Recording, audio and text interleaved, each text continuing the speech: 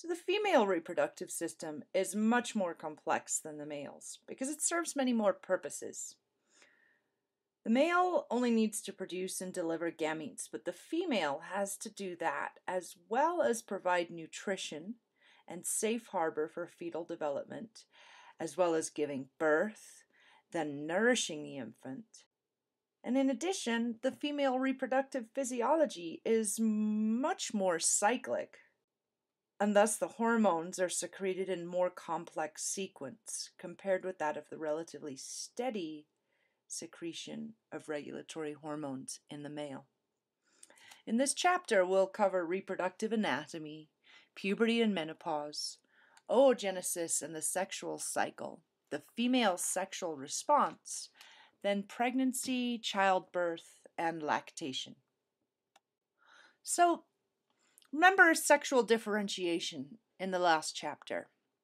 Remember, the two sexes are indistinguishable for the first 8 to 10 weeks of development. The female reproductive tract is going to develop from the paramesonephric ducts. You'll recall there were originally two sets of ducts. The mesonephric ducts here, or Wolferian ducts, and then in purple out here, the paramesonephric or Mullerian ducts.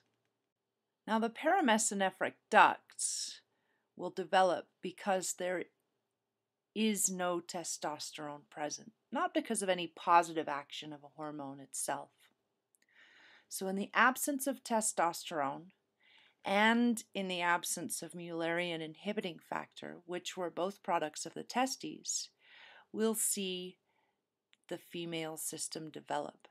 This is why it's the default system. If something goes wrong anywhere along the line with testosterone production or receptors for testosterone, we'll generally see more female characteristics. Without testosterone to support them, the mesonephric ducts degenerate. The genital tubercle becomes the glans clitoris instead of the glans penis, and the urogenital folds become the labia minora instead of penile tissue, and the labioscrotal folds develop into the labia majora rather than the scrotum. Without Mullerian inhibiting factor or Mullerian inhibiting substance, MIF or MIS, same thing, the paramesonephric ducts are going to develop into the uterine tubes, the uterus, and the vagina, as you see here in the figure to the right. So the female genitalia, again we have internal and external genitalia. The external genitalia, again, occupy the perineum. They consist of the clitoris, the labia minora, and the labia majora. The internal genitalia, we've got ovaries, uterine tubes, a uterus, and the vagina. The primary sex organs in the female are the ovaries. And the secondary sex organs are all the other internal and external genitalia listed above. So the ovaries produce eggs, or ova, and sex hormones. They're almond-shaped and they're nestled in the ovarian fossa, a little depression in the posterior pelvic wall that fits the ovary perfectly. Just like in the testes, the tunica albuginea is the capsule that surrounds the ovaries. And the ovary has an outer cortex and an inner medulla. The outer cortex area is here where we see all the various stages of egg development. And then there's an inner medulla, which is primarily occupied by the major arteries and veins of the ovaries. Ovaries, unlike testes, they lack their own duct. So in testes, the sperm were developing within the seminiferous tubules. In the egg, each egg develops within its own fluid-filled follicle. You can see the various stages here that we'll discuss later on in this chapter of the egg maturing in this spacious follicle. Ovulation is the event of the egg bursting out of this follicle. So here we have the egg bursting from the follicle. So the ovary is held in place by several connective tissue ligaments. It's attached to the uterus by the ovarian ligament right here. And it's attached to the pelvic wall by the suspensory ligament right here. The suspensory ligament is also bundled with the ovarian artery and vein. And the anterior margin of the ovary is anchored by a peritoneal fold called the mesovarium, and it attaches it to the broad ligament here. The ovary receives blood from two arteries, very similar to the way the testes are supplied.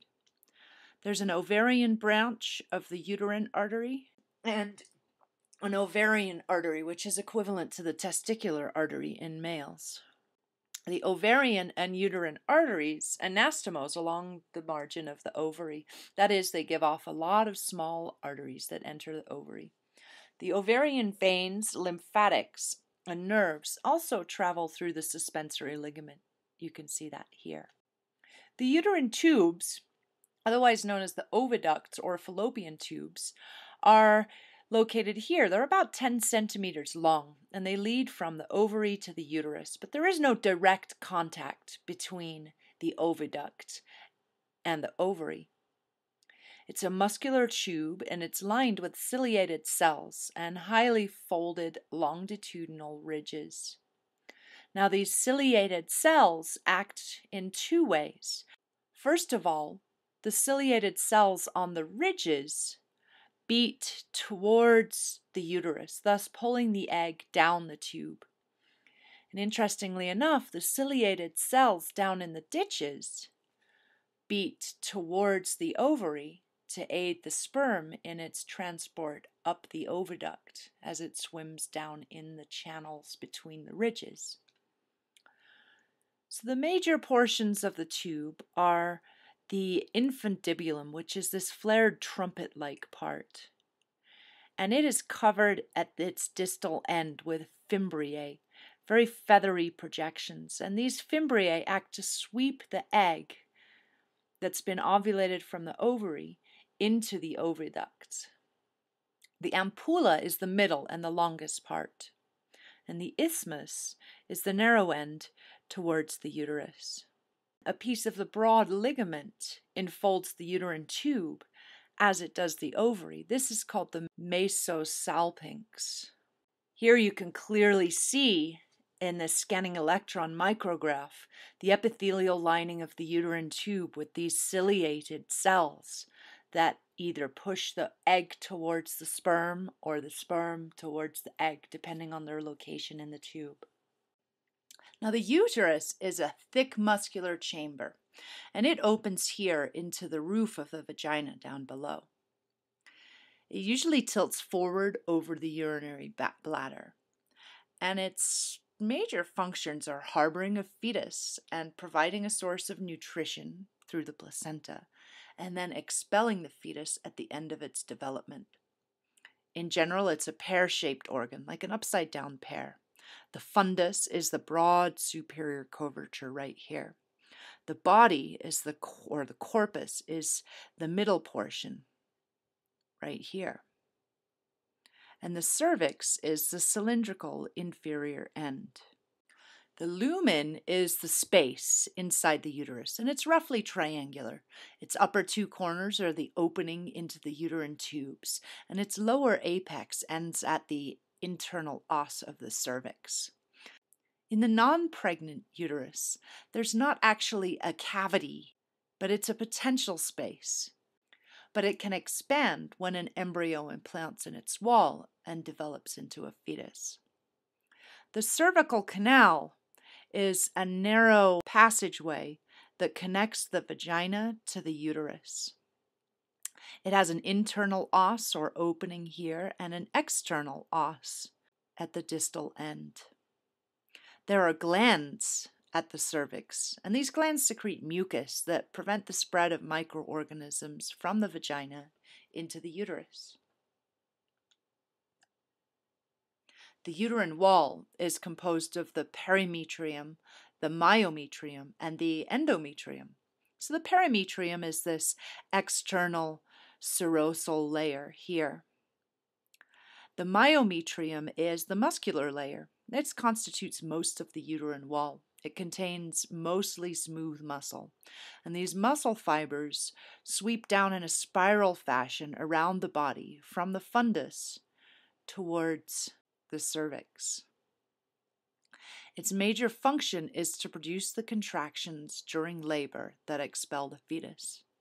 Now, these muscle fibers have varying lengths depending on the time of the reproductive cycle. They're much shorter right around menstruation, and at the time of ovulation, the fibers are much longer. And after implantation, they're even longer. So these are the fibers that allow the uterus to grow in size as a fetus grows inside it. The endometrium is the inner mucosal layer. It's simple columnar epithelium and compound tubular glands. The stroma is populated by leukocytes, macrophages, and other cells to keep it really clean.